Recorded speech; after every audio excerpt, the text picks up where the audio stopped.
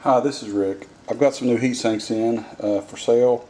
They've got several different thread patterns here to fit different lasers, or laser hosts, excuse me. It fits a 20mm driver or 17. Most of the drivers 20mm will come in at 19 something. This here's a little ring that helps lock in the driver. You can basically almost push it in your thumb, line it up, and then use a socket and just press it down on a little press I've got to make good, help you so you don't lose ground once you got your driver in place. It's got a hole all the way through. Another good thing about this is a little improvement. A lot of people, when we keep the profile low, so I'm using this new module I designed.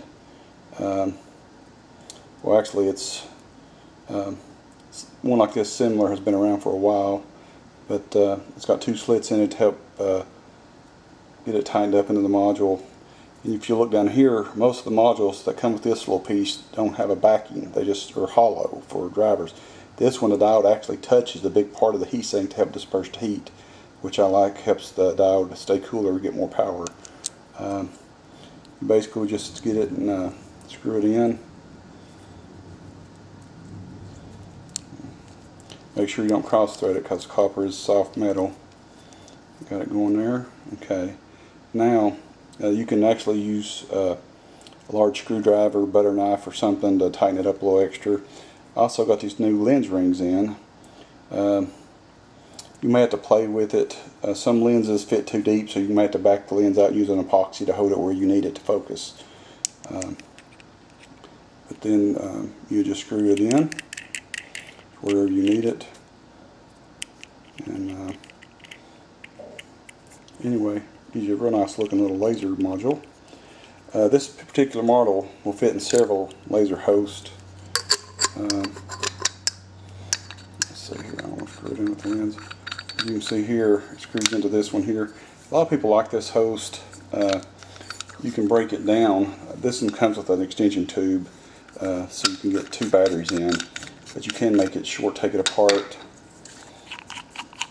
take the tail cap off, and then put it like this, and then you've got a smile. It takes two of the smaller batteries. That's one host that fits. Here's a larger MX900 T6. I've got the guts out of it, but anyway, same thing. Just get it started. Oh, and also it's good to put Arctic silver. I didn't mention this earlier, but Arctic silver on the threads help transfer some heat. And on your copper part here, when you screw it in, put some Arctic silver, helps transfer the heat. But anyway, there's your cool looking little laser, a little more low profile. A lot of people like that. And you got this little ring so it don't burn your fingers. And I'll show you here, as you see laying here on the counter, I've got other different hosts. Here's one that fits. It's got like a push button on the side, and it's got a charger. I haven't been selling with the charger because I don't know how good the chargers work. It takes two small batteries to run most of my powerful lasers. Of course, you can buy different combinations or create your own. Here's another host. I should have all these for sale on eBay. Just look under 423 Rick Trent 4 for the different laser host. Here's a nice little camouflage one. A lot of people like this camouflage model. Takes two of the small batteries, still fits my heatsink.